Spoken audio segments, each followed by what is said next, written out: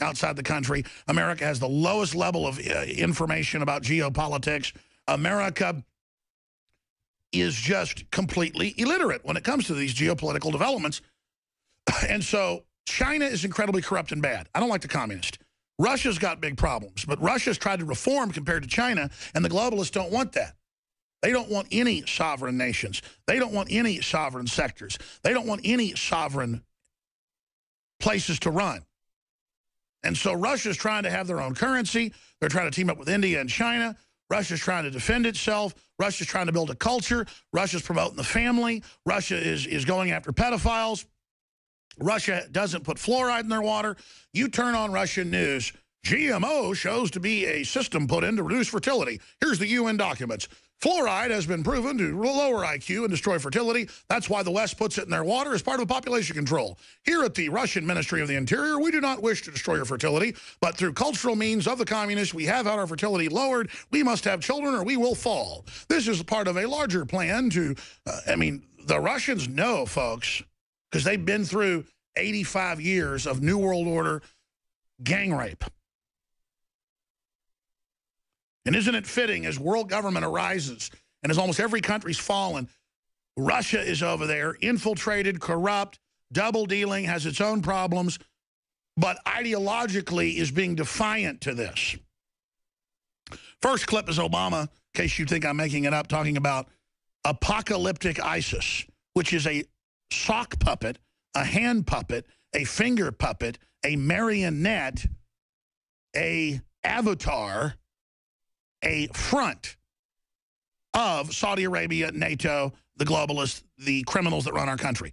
The criminals that run our country harvest babies while they're alive. They run Al-Qaeda. They're trying to ban Christian speech and ban churches and ban crosses. They're already doing it in Germany. They're already doing it in Sweden. They're coming. It's communist with mega banks financing them, with radical Muslims taking over. We are under attack, period.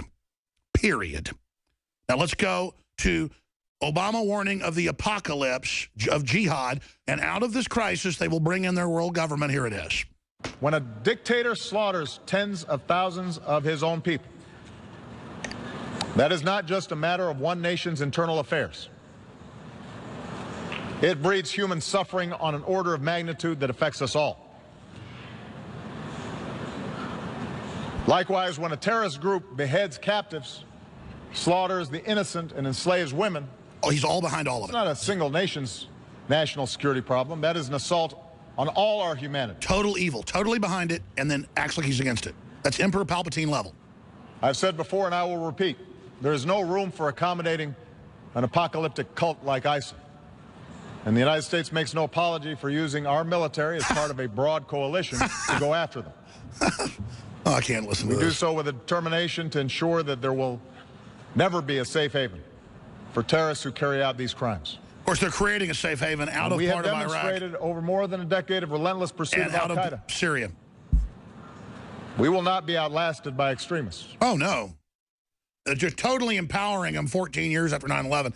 You know, let's go to Putin first and then Obama when we come back. Here's part of Putin's address to the UN yesterday, and then compare it to what Obama's saying. The Russians have invited the U.S. in to take these people out.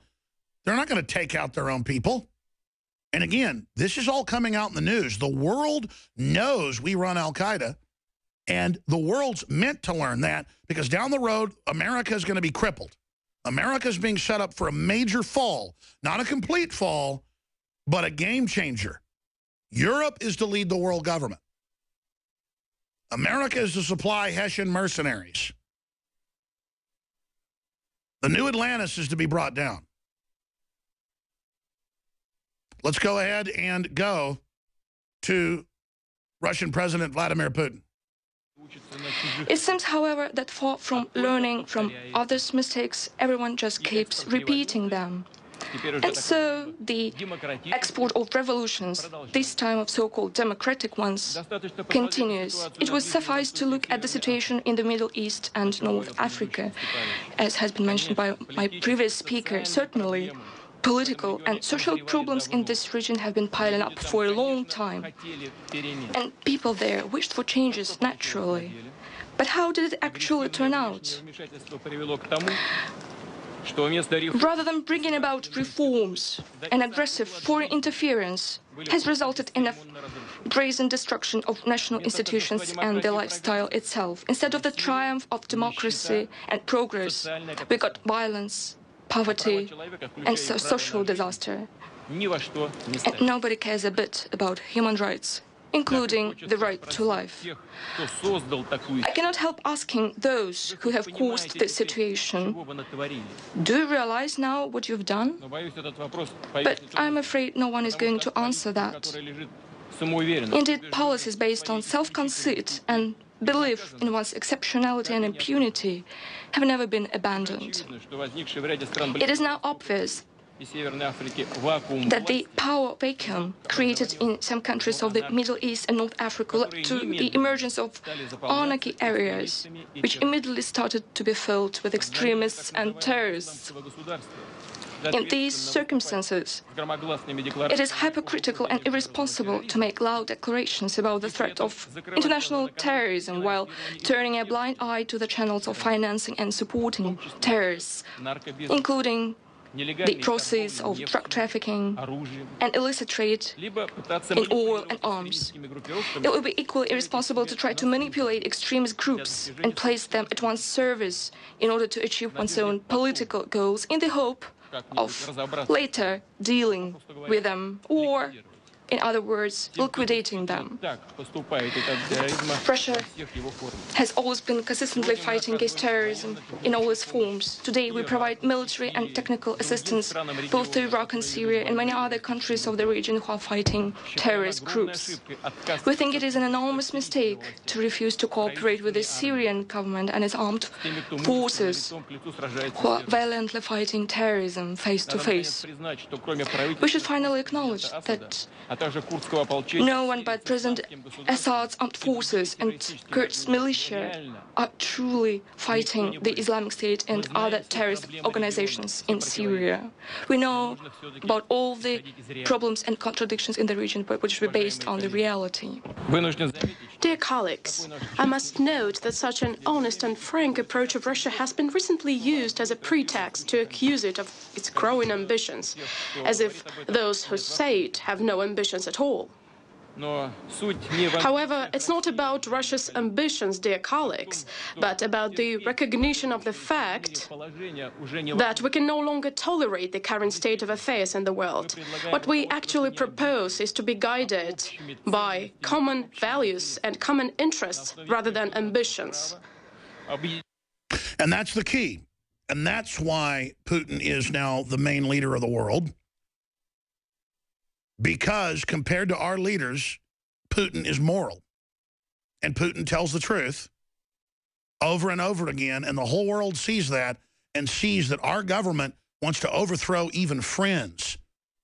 Our government is overthrowing people in Egypt, people in Libya, but also in Eastern Europe, you name it, because wicked corporations now run our government. And they want to discredit America as well. They want to destroy all the nation states, so they're willing to use us as a battering ram, even though it's going to break us in the end. They're using our wealth, our goodwill, our strong name to build this world government. Russia is completely backed into a corner.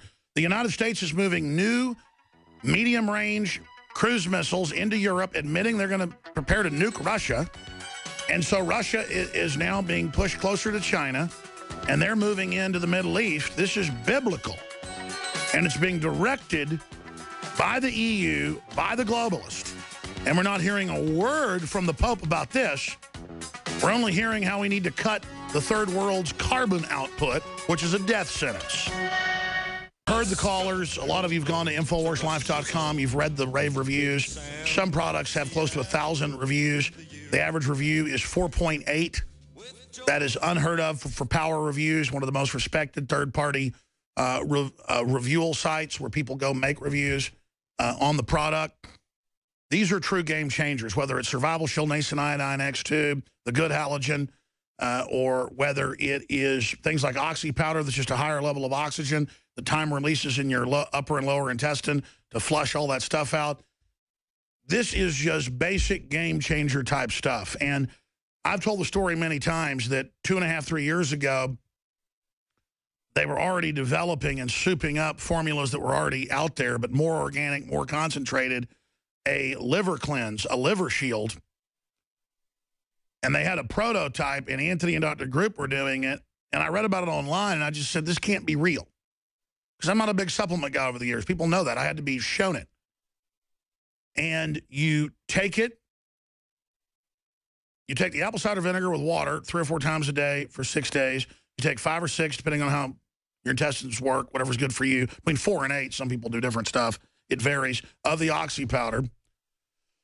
And then on the 6th day, and we have all the details at InfoWarsLife.com, you lay on the side that your liver's on, your left side, for about an hour and a half at bedtime. You drink 6 to 7 ounces of virgin olive oil. You take a couple capsules of bath salt, but not the type that you hear about people getting in trouble for. The actual Epsom salt, medical grade, you buy at, say, CVS. And almost everyone that I've talked to, over 90%, it happens the next morning. For me, it didn't happen for 2 days. And I'm not a doctor, so I don't know what it is, gallstones, liver stones, whatever. I'm not going to make medical statements. All I know is spectacular. I hate to talk about it. It's embarrassing. But we're talking about a good 30 to 40 black stones, which means I was really toxic. Supposed to be green or brown. And I'm talking hard stones, folks. Just comes out of you, and you're like, oh, my gosh, it's like the movie Alien or something. If you're super, super healthy, maybe 1-2% of people, nothing happens. But you've heard the callers. We've opened the phones up unscreened, and the people calling are just blown away by what happens. Leanne McAdoo's done it. Her good friend's done it. She wants to come in next week and talk about it. And Leanne McAdoo and Anthony Gucciardi are going to be in here for about 10 minutes at the bottom of the next hour to discuss it. But here's the good news. Liver Cleanse is back. The Liver Shield is the name of the product by InfoWars Life is back. It's been sold out for months. We got a small supply back in, sold out in a few days. We got a large supply of InfoWars Life Liver Shield in. And it's only part of it with these herbs, along with the oxy powder at night. You take those together. So you just mix this. I mix it with the water when I take the apple cider vinegar. And we don't sell the apple cider vinegar or the salt. But all how to do it, the recipe, it's very simple. There's 5 steps, 6 days. It's very easy to do. InfoWarsLife.com. And just go read it for yourself. Watch the informational videos. Everybody says, man, your face is already slimming down. You look so much more healthy and vibrant. You've got more energy. You're also a bigger jerk, like I used to be. I feel younger. I mean, I'm more aggressive. And it's just everything I'm doing. And I still put bad things in my body. I'm not perfect, believe me. Work hard, play hard. But if you want to really have the opportunity, I don't know if it's going to work for you like it did for me and all these other people. In fact, it just works totally horribly, okay? I'm being sarcastic. Just check it out for yourself. InfoWarsLife.com. Liver Shield is back. It's so dramatic. I couldn't believe what it did for me personally. Liver Shield is back. InfoWarsLife.com or 888-253-3139. Thank you all for your support and support our local affiliates as well. They'll be back with Obama's speech and more. GCN. Visit GCNlive.com today.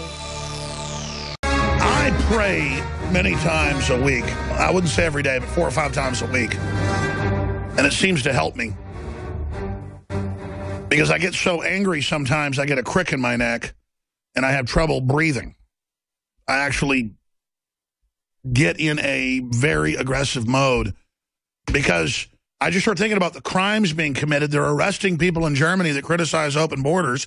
They're working with Zuckerberg to censor people here domestically, including us. Our government's funding al-Qaeda to murder all these innocent people and ISIS. The Federal Reserve's destroying the country by design. And I just don't want to sit here and take it anymore. Now, when we start the next segment, I played Vladimir Putin's speech, or an excerpt of it, where he said this is not about Russia's interests. This is about morally doing the right thing. And it's about defending our national sovereignty against radical al-Qaeda groups and ISIS groups that the West is funding and using. And how dare you do this? And it's a fact.